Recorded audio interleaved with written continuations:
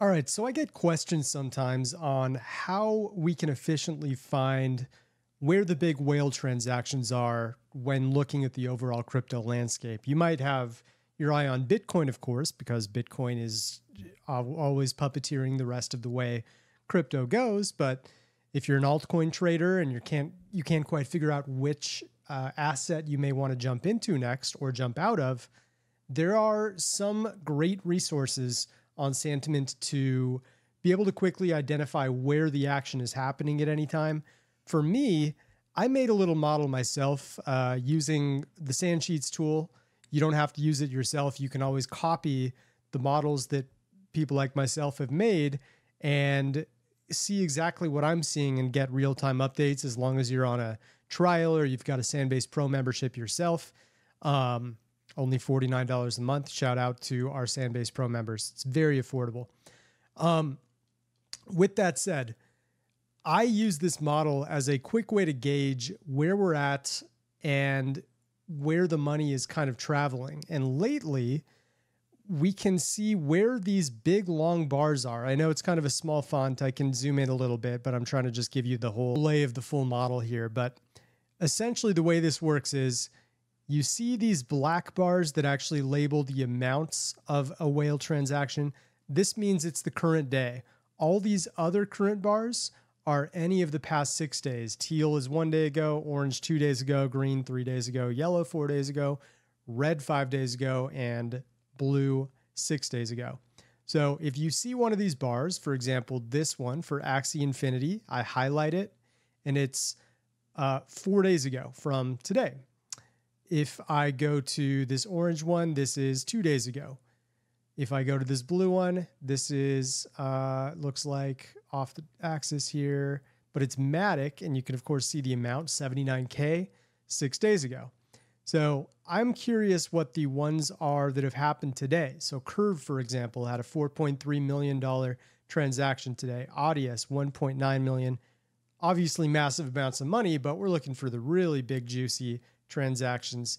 And we see a few more over here, 1.9 million for storage and an $8.8 million transaction for STPT. So I would be very interested to see what's going on with STPT.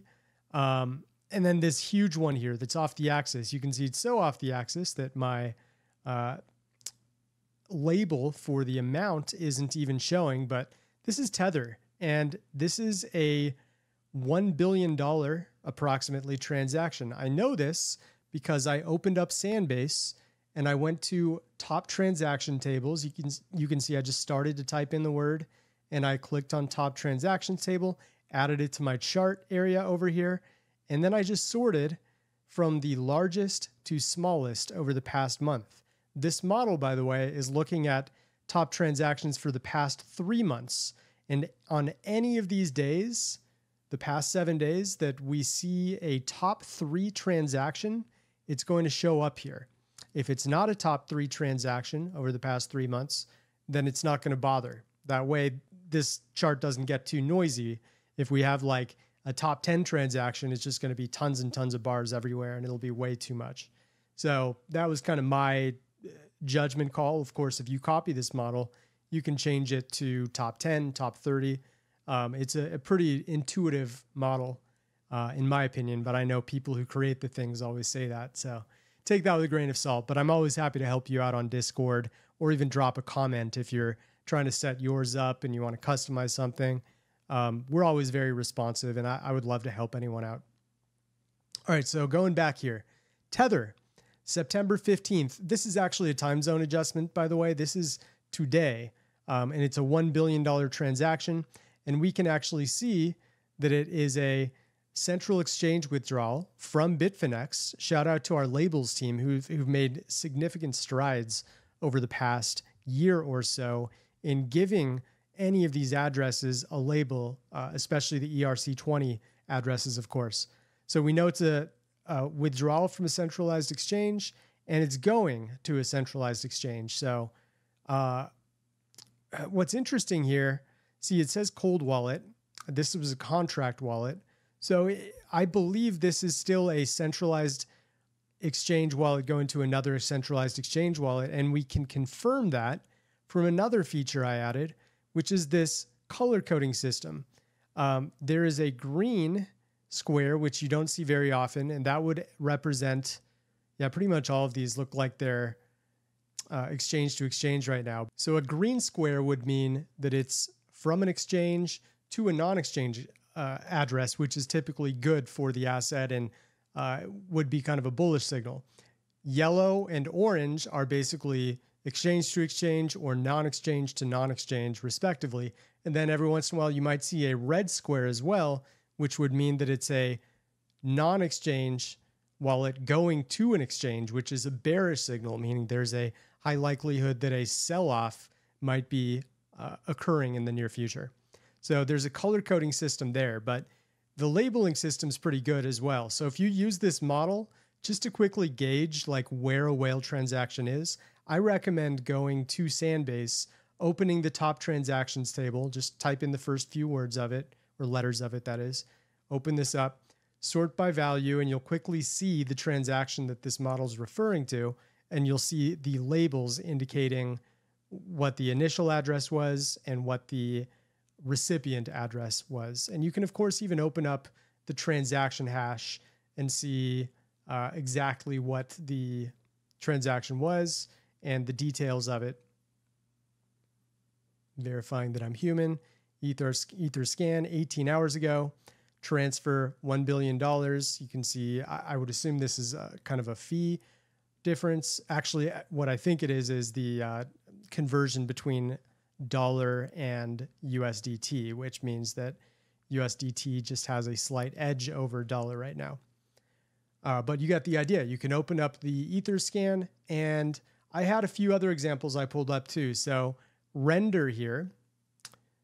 If I go alphabetically, look at this giant render bar. This happened 4 days ago. So I can see the transaction here. It is a $50 million transaction, and it's a contract. It's also from a top 100 whale, so one of the 100 largest addresses on the render network. And it also mentions that it's not on exchanges. And it went to this unlabeled address, which does happen. You'll notice since we're no longer on Tether, there's a little more anonymity when it comes to where some of these addresses are located. I'm curious if I open up the transaction hash, if there's anything here. Yeah, I mean, it's really tough to gauge what this address is. And unfortunately, we don't have the labeling for it, but you can see many others were. So for example, this exact same amount went to a Bridge centralized exchange withdrawal wallet. It's a contract. It's actually got quite a few different labels, and I won't go into the investigating of exactly what it means.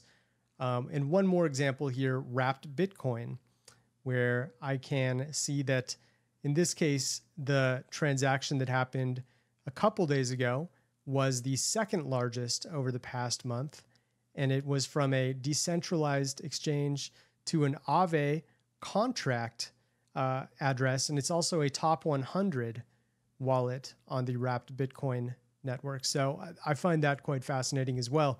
There's a lot of golden nuggets like this where you can see it and really start to make some educated presumptions as to what this means for the future of that asset, or even, you know, the entire crypto sector at large, especially with wrapped Bitcoin, which is very tied to Bitcoin itself, obviously. So that's just a little summary. I wanted to show off this model because we haven't talked about it in a while, and I still think it's a nice hidden gem, especially when markets are chopping like this and you might be looking for little edges here and there to make some money through some altcoin trading. Look no further than our top transactions model. The link for it is in the bio, and I hope you check it out, guys. Cheers.